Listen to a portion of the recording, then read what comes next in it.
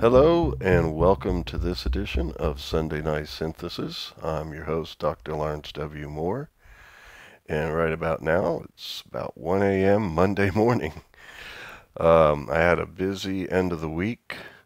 This was the inaugural concert of the Psyche Electro-Acoustic Opera Company that I've been working on with my wife, Liza Seigido. We basically put on our first concert that involved electroacoustic opera, meaning opera with electronic music, artistic, experimental, expressive stuff, and it also involved multimedia, lighting design, video overlays, costumery, basically the whole 9 yards. And it took us like 2 days, Friday and Saturday, to set up for the performance Saturday night. And then Saturday night, we probably got to bed somewhere around 5 a.m. after tearing down. And so today I've been recovering from that. Had to make up some syllabi for the upcoming fall semester. And that begins tomorrow, so there's no rest for the weary.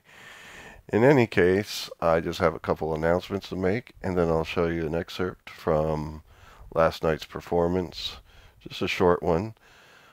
Basically, we'll be releasing videos of the pieces performed, and I had 2 pieces performed in which I was performing on synth modules, Begin End Cycle and End Cycle Begin, from an opera I am producing called Shibeth, and in time I'll be releasing more of that. And so I'll show you an excerpt in a little bit because it is synth heavy and I think you guys might enjoy it. It also involves some live dance from the dancer choreographer Brigette Cormier and vocals by the aforementioned Liza Seigido. So in any case, I did want to make 2 other announcements. Well, one announcement about 2 things. LWM Rack now has 2 updates that are ready to go. The first update are 2 extra MIDI modules allowing for more MIDI controller and MIDI communications to be brought into the system.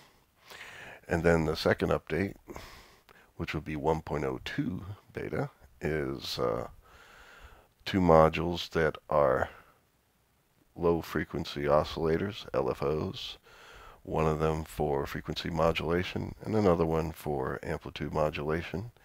So that will add to the set. After that, I do want to make a module for some filtering, and after I have some of those basics covered, then I'll be adding granular synthesis and tape loops and the other things that you guys have been seeing on Sunday Night Synthesis. They'll be worked into the system. I do intend next week to continue with some synthesis topics like we've been doing, but this weekend it just wasn't possible with all that I've been involved in.